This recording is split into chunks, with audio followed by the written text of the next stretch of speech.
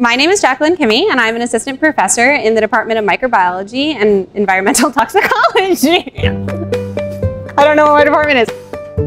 My name is Raina Sacksetter. I'm a second-year graduate student in the Kimmey lab. My name is Catherine Palmer. I'm a second-year PhD student, and I am a member of the Kimmey lab. My name is Jacqueline Kimmey, and I am an assistant professor in the Department of Microbiology and Environmental Toxicology.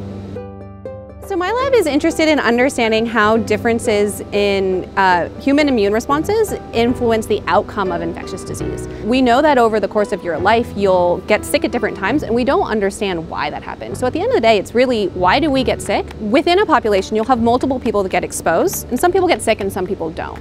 So one of the things that I'm interested in is not only understanding why that happens, but also when does that happen? And we hope that by understanding that, we can try to make interventions that will prevent you from getting sick in the first place. Our lab focuses primarily on an organism called Streptococcus pneumoniae, and this is the primary agent of bacterial pneumonia. Also causes sinus infections and ear infections, as well as very severe infections such as sepsis and meningitis, and can lead to death.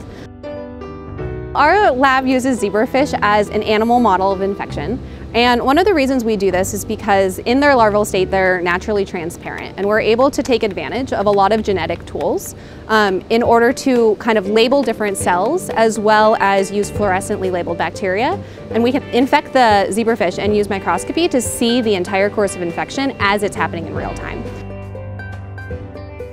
I study the relationship between circadian rhythms and immunity. And so in order to do this, for example, we can insert a transgene that can tell me when a specific circadian gene is being turned on. And so for example, maybe the fish will fluoresce green when a specific clock gene is being turned on. And so I can actually track the rhythmic changes over multiple days in the live fish, and then see how they're changing if I infect the fish. So I have a couple of research projects that are just starting right now. One of them is to look at basically how infection changes over time and how host immune effectors are modulated either by infection or during infection. We know that when mice are infected and humans are infected with Streptococcus pneumoniae, either in the morning or at night, they can have differential outcomes. So something that I want to do this fall is to look at if we infect these mice through their nasal passages or in their trachea, what kind of outcomes might be variable to that type of exposure. So if we infect in the morning and then at night, different times of day of an infection, will we see variable outcomes?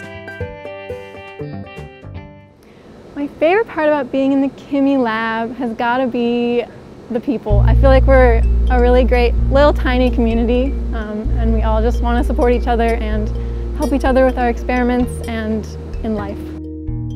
The first and the most important thing within my lab is the community. There's so much science to be done, and there are so many questions that are interesting and are valuable, and so that's always going to be the case.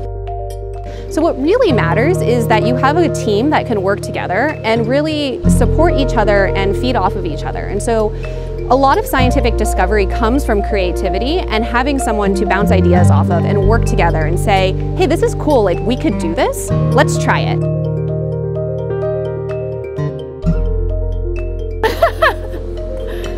That was more words than you had intended, but... Nice.